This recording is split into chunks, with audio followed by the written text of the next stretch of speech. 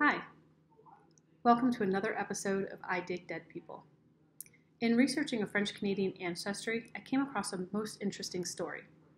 I was researching Marie-Therese Pointvin, who was born the 6th of June, 1715, in Charlesbourg, Quebec, Canada.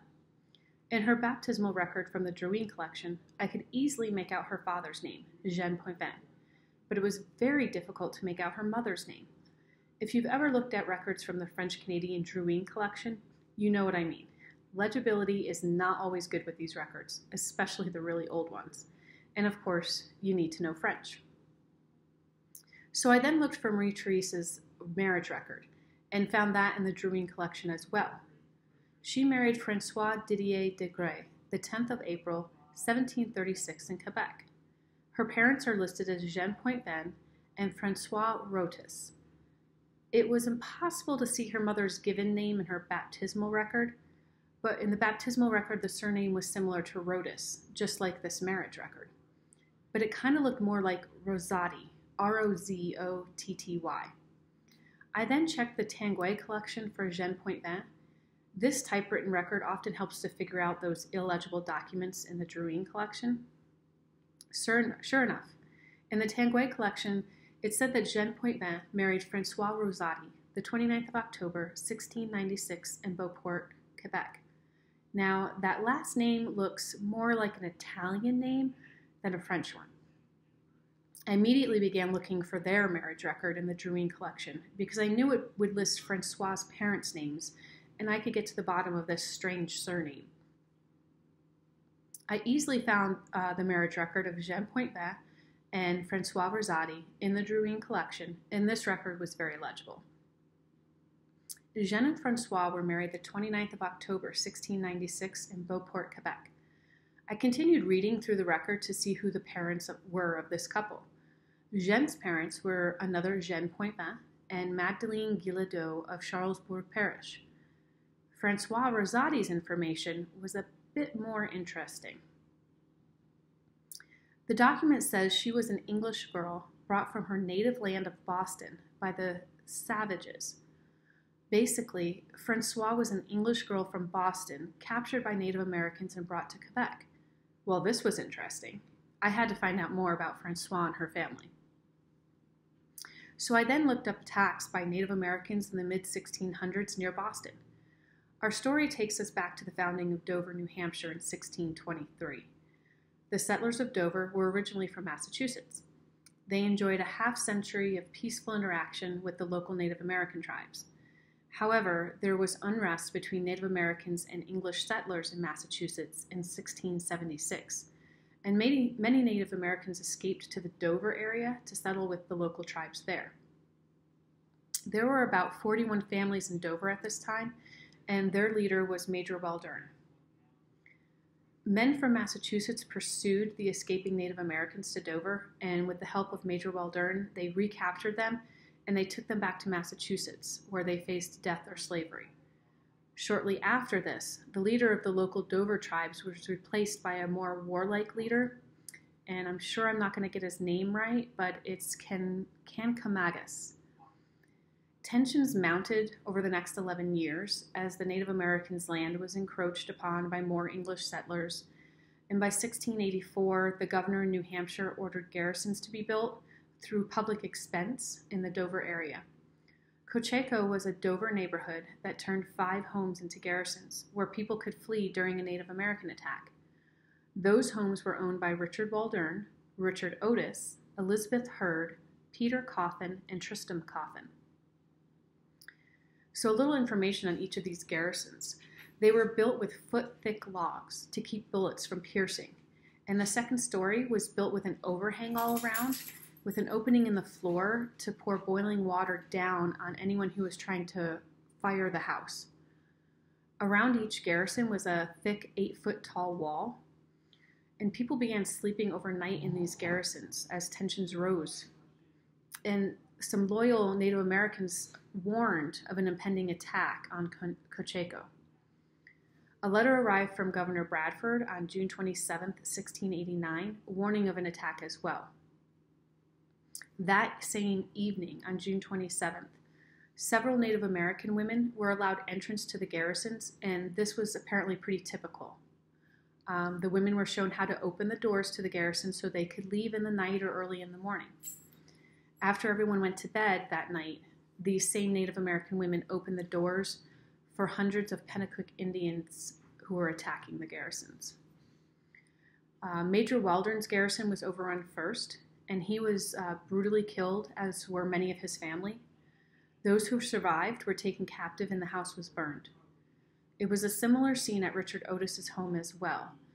This is the home we want to take particular notice of. Richard Otis, his son Stephen, and his daughter Hannah were killed. Richard's third wife, Grizel, was taken captive along with their 3-month-old daughter, Margaret. 2 of Richard Otis's grandchildren were recorded as being taken captive, but records do not name who they were. The other 3 garrisons were not burned. However, the Coffin family's 2 garrisons were looted. In all, 23 people were killed and 29 were taken captive. Records indicate that 3 Otis daughters were rescued in a nearby town. Again, no names are mentioned, but the fact that one record states 2 grandchildren of Richard Otis were taken and 3 Otis daughters were rescued leads one to believe that there were many Otis family members who still remained captive, including Richard Otis's wife Grizel and their 3-month-old daughter, both of whom are found in records in Quebec. The reason Richard Otis's family was of interest to me is because of the name. Francois's last name, Rosotti, is curiously similar to the phonetic French spelling of Otis, O-T-I-S. During my research, I found others who hypothesized that Francois Rosotti was actually Rose Otis. Rosotti was making up her name of Rose Otis, and that she was a family member of Richard Otis, captured at Concheco in 1689 and brought to Quebec by the Native Americans and sold as a servant. But how was she related to Richard Otis? Was she a daughter, a granddaughter? I continued my research. A lot is known about Richard Otis's family and who his children were. Richard first married Rose Stoughton and had sons Richard and Stephen. After his first wife's death, he married 2 more times, and his third wife was Grizel, the woman that was captured by the Native Americans in the 1689 attack on Concheco. Richard also had a daughter named Rose, who was not captured during the attack, or if she was one of the girls that was soon recovered. She's not our Rose Otis. Richard Jr. also had a daughter named Rose, but records indicate that she was not our Rose that married Jean Poinvin. Many records for the time period indicate that Stephen Otis, Richard Otis's son, had many children that were captured and taken to Quebec. Most genealogists, including myself, believe Francois Rosotti was Stephen Otis's daughter, captured and sold in Quebec at the age of 11 in 1689. None of Stephen's children ever returned to New Hampshire. Instead, they remained with the families that supported them in Quebec, and they converted to the Roman Catholic faith. This is what happened with Rose, who married in 1696 at the age of 18 to Jean Poinvin in Quebec. Further research unearthed a fellow genealogist's 1989 research, Sister Potvin, who was also a descendant of Francois Rosotti. In her research, she unearthed a marriage contract signed a few days before the marriage record I found in the Drouin collection. I had not yet located this marriage contract, but she states in her records that the contract listed Francois as Rosotis, one word, and stated Francois Rosotis, daughter of deceased Stenotis and of deceased Mary Otis, her father and mother, of English birth in the environs of Boston. Stenotis is the phonetic French spelling of Stephen Otis, and her mother was Mary Pittman Otis. The mystery was solved. Francois Rosotti was Rose Otis, daughter of Stephen and Mary Otis, granddaughter of Richard and Rose Otis of Concheco, New Hampshire. In 1689, at the age of 11, Rose witnessed the brutal attack on her family's home by Abenaki Native Americans. She probably saw the murder of her grandfather, her father, and her mother, along with the burning of her home. She would have been tied by the neck and hands with the other captives and marched hundreds of miles by foot, probably without shoes and in her nightclothes, all the way to Quebec. Once there, she was sold as a slave to a French family and gained her freedom at the age of 18 when she married Jean Pointvin. Obviously, the French family that bought her treated her as a member of the family because Rose never attempted to return to New Hampshire or her English family. Her brothers, who were taken captive as well, did not return to their English family either. Did Rose feel more at home and safe with her new French family over the years, as opposed to the life she lived in the New Hampshire wilderness, subject to Native American raids and a hard life on the frontier? I suspect so.